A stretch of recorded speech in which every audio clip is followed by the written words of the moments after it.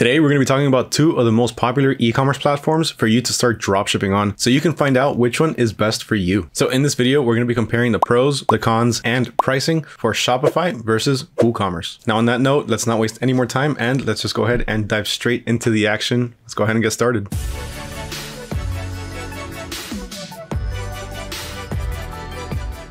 What's going on, everyone? Mario here with AutoDS, and on this channel we cover everything and anything dropshipping related. We teach you what some of the best products are to sell, along with some of the best tips and tricks to help you start and scale your dropshipping business. Now, with that being said, if you haven't done so already, please make sure to hit that subscribe button as well as ring that little bell notification so you don't miss out on any future videos. We're almost 80,000 strong on this channel, so make sure you become one of our many loyal members so that way you can get the most out of your dropshipping business. Now, to go along with this video, we are going to have the ever popular cheat sheet. If you want access to that, all you have to do is go ahead and comment down below Woo versus Shopify along with your takeaway from this video. Once I see that you went ahead and did that, I'll go ahead and reply back with a link to the cheat sheet. In that cheat sheet, I will have everything that I'm going to be talking about in this video, along with all of the different links to help make things easier for you to decide which one is best for you. All right, so let's go ahead and get started. And the first thing that we need to answer is one of the ever burning questions. What exactly is WooCommerce? So in the simplest possible terms, WooCommerce is pretty much a plugin that works with the website WordPress. And what exactly is WordPress? WordPress has tons of different plugins, widgets, and themes to help you easily customize your dropshipping website or your WordPress website. It pretty much just makes it extremely easy to be able to customize your entire store to make it look appealing and make it look, more importantly, professional. Now, using WooCommerce does give you a few benefits. For example, you have access to customer service features. It also gives you access to payment processing, coupons, and a few other really important features that can help you start and scale your dropshipping business. Now, what about Shopify? What exactly is Shopify? Well, Shopify is an online website that allows you to easily create your own store. It features drag and drop themes that are extremely easy to customize and requires absolutely no coding. With Shopify, you can easily manage your store's design, all of your different products, and all of your inventory. On top of that, you also get access to payment processing, customer data, which is extremely important because that tells you exactly what your customers are doing on your store. You can see what your customers are looking at, and you also get access to a lot of their important information, such as their emails. Honestly, Shopify is one of the more popular e-commerce platforms out there right now. It's super easy to use, and it really does make it extremely easy to be able to customize your store the way that you see fit. And that's why it has become one of the go-to platforms for e-commerce and dropshipping. Now, let's jump into some of the pros of using WooCommerce for your dropshipping business. So for one, you have complete customization. So you can edit every single part that you want on your dropshipping store. This really helps make it easy to align your website with your brand. On top of that, you have absolutely no selling limits. So you can sell as many products as you want. You can sell either 10 different products, which we highly don't recommend. You want a little bit more than that, or you can sell 1,000 products. And the best thing is, using WooCommerce, it makes it extremely easy to be able to keep track of all of your different products and make any edits as necessary. WooCommerce also has free as well as paid plugins as well as themes. So all of the different plugins that you can find on WooCommerce can help you out with different aspects of the business. So for one, you can use them for either email marketing or you can use them for customer service. WooCommerce also has a pretty handy content management system. So what exactly is content when it comes to dropshipping? One really good example are blogs. So you can have a blog on your dropshipping store, which can cover the features of a certain product. Now, the cool thing is about having a content management system is that it gives you the ability to be able to give access to different people. So with this, you can give access to people to be able to create, edit, and publish different types of content on your website. Again, such as blogs. Now, one thing about WooCommerce is that it does have a pretty high learning curve. So it is a very technical thing to start, and it takes a little bit of getting used to. But if you really do want to learn how to use WooCommerce and all of its really powerful features, you can check out this video right here, and it explains absolutely everything that you need to know to get started dropshipping on WooCommerce. Aside from that though, to be completely honest, almost everything has some sort of learning curve. While yes, some are a bit higher learning curve than others, all it really takes is a little bit of tinkering and a little bit of messing around, and ultimately you'll get the hang of it. You'll learn by experimenting.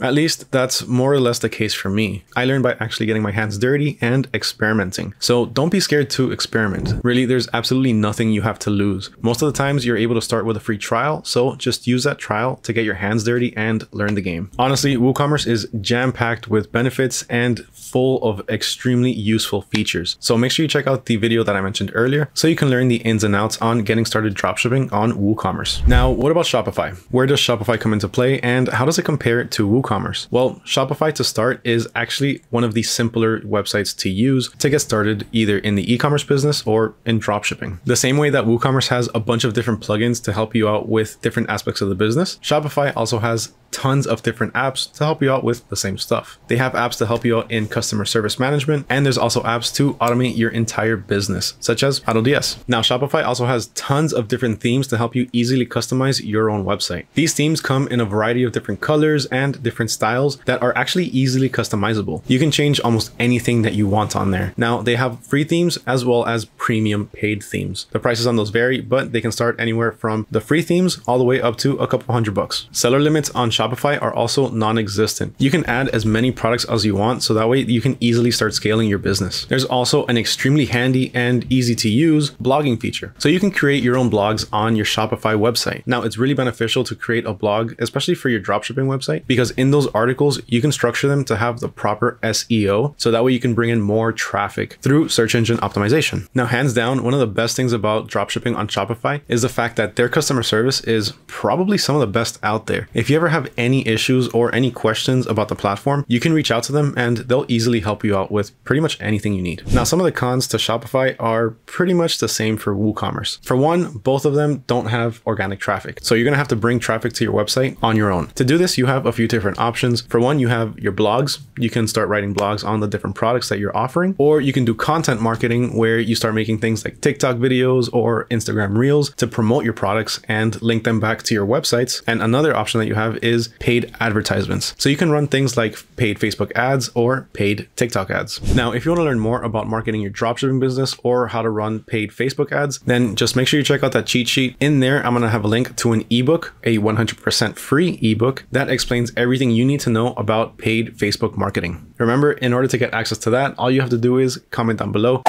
#Woo versus Shopify, and let me know what your takeaway is from this video. Now, the second downside to setting up your shop on Shopify is kind of the same as setting up your shop on WooCommerce. And that's the fact that you have your monthly or yearly fees. There's always going to be a subscription fee that you need to pay in order to be able to set up shop and continue selling. Now, what are those fees? Well, let's go ahead and cover those. So to start, Shopify starts at $39 per month, and that's using the monthly subscription. That's the starter package, and then it goes up from there. It goes up to $105 per month, and then up to $399 per month. Now, the good thing about Shopify is that you can get started for just $1 for the first 3 months. So you have the option to test them out for just $1 each month for 3 months. On top of that, you also have credit card transaction fees. Now, these credit card fees do depend on the type of package that you have, but for the most basic package, the one that starts at $39 per month, you can expect to pay 2.9% plus 30 cents. Now, for the middle option, it's 2.6% plus 30 cents. And then for the highest option, it's going to be 2.4% plus 30 cents. Now, regardless of whichever plan you get, whether it be the starter or the enterprise, you can also save an extra 25% if you sign up for the yearly subscription. Now, for WooCommerce, what you need to pay for is the actual WooCommerce plugin. Using WordPress is actually free. Now, if you do want to get started with WooCommerce, what you're going to need to start off with is the business plan. And the business plan starts at just $25 per month. Now, another expense that you're going to have with WooCommerce is a domain. So www.myshop.com or whatever you want to name your shop. Now, to purchase a domain, you can expect to pay roughly about $20 per year. And there's a few different options for this. You can use something like Bluehost or Google Domains. Now, the biggest question here is which one's better? Which one should you use? And which one is going to get you the best results? Well, honestly, that all completely depends on you. If you're okay with the learning curve for WooCommerce, then it might be worth a shot to actually check out WordPress and check out WooCommerce. But if you like making things easy and